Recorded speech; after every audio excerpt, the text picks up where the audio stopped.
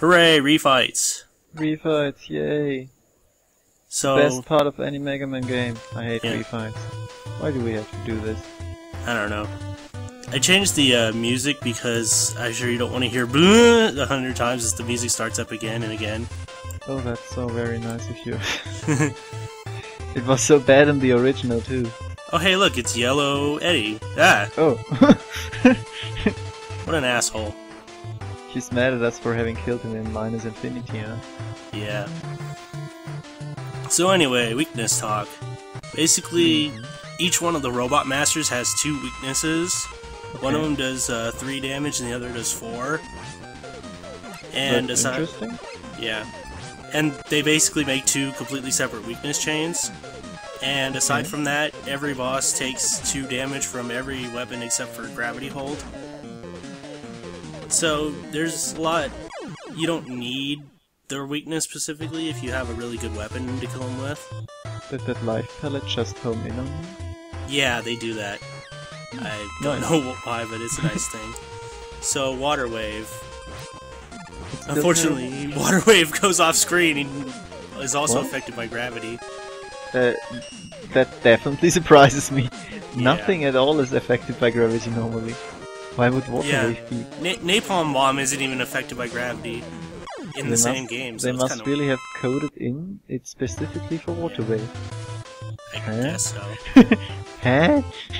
That's really confusing.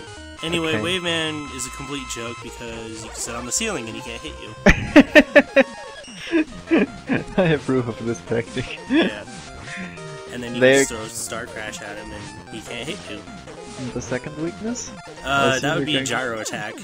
Ah. But Gyro Attack isn't as effective as Star Crash, so... Especially Star Crash on the ceiling. Most obviously. Yeah.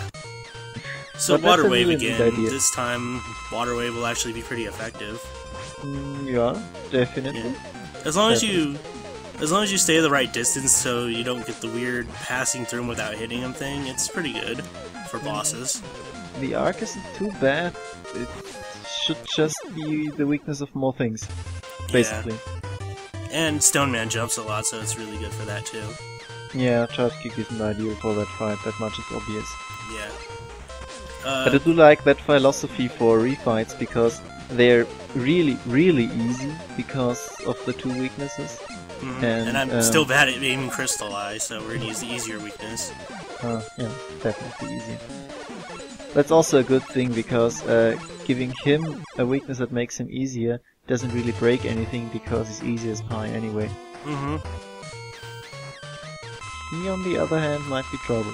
No, you can sit on the ceiling with him too, and he still can't hit you. His other weakness is Star Crash, which is pretty good to use because you can just lay it behind you and he'll walk into it. But or you sit on the ceiling and yeah, you sit on the ceiling and just no effort him. Air sliding, just sit on the ceiling. Basically. So I'm being stupid here, and I'm going to get punched several times while I'm trying to use Power Stone. The powers of football left you. Yeah. Fortunately, we still got Gyro Attack, which is more effective because he doesn't leave the ground, so... Yeah, definitely. Yeah.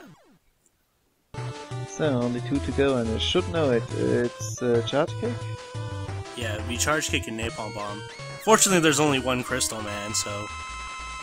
No. You don't need to worry about having 5 of them. Napalm Bomb's really good because you usually hit both the Crystal Eye and him at the same time, if they're in the right positions. Good idea, definitely. It's certainly more thought out than the vanilla games weaknesses. Charge Kick is slightly riskier, but it does more damage, so they're both really good weaknesses for that.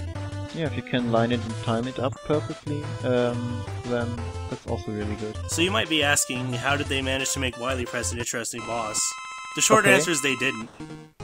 They just replaced him with something else. Yes. This is a crystal. Dectalon refers to them as Toho crystals, and that's about as good a description as any. Makes sense, yes, because holy shit, done nothing. Yeah. There's 7 of them, and they each have a different way of attacking, and they all have 18 health.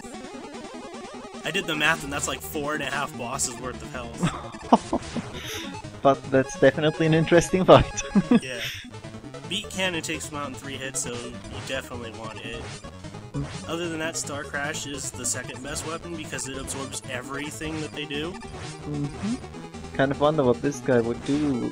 Does it just shoot down this bullet and that's it? Yeah, the balls kind of orbit around, and this one took from the Magna Centipede school of fighting.